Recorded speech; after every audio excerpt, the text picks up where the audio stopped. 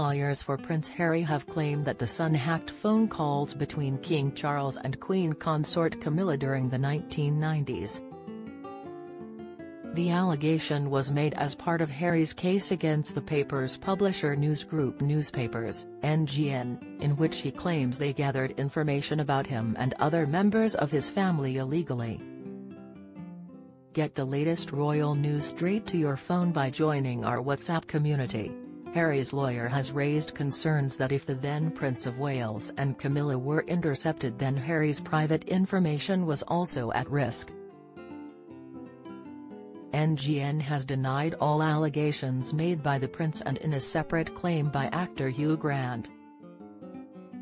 The publisher has brought an application to have the claims struck out because the Duke of Sussex and Mr. Grant have brought their claims too late.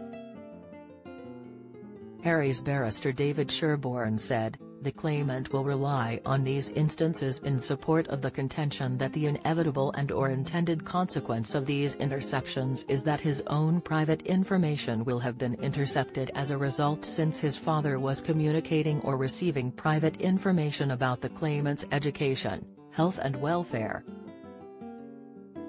His barrister Mr. Sherborne has also accused NGN of intercepting calls made by Harry's late mother Princess Diana.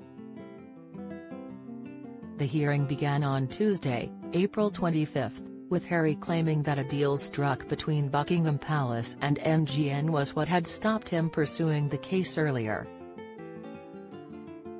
He said he became aware of the alleged deal in 2012, however NGN has denied such an agreement ever took place. The High Court hearing is due to conclude on Thursday, April 27, with the judge then determining if the case should proceed to a trial expected to take place in January next year.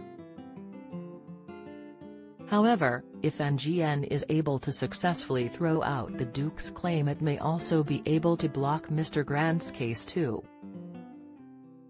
In a previous statement to the court, it was claimed that William, now the Prince of Wales, has allegedly recently reached a settlement with NGN for a huge sum of money in 2020.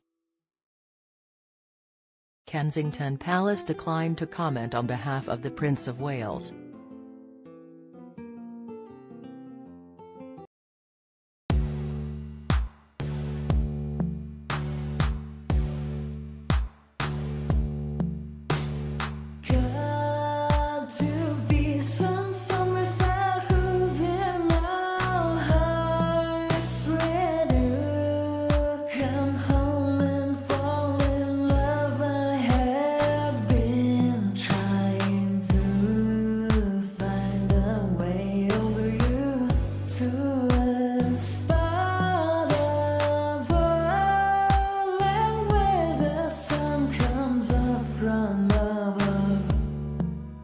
Now take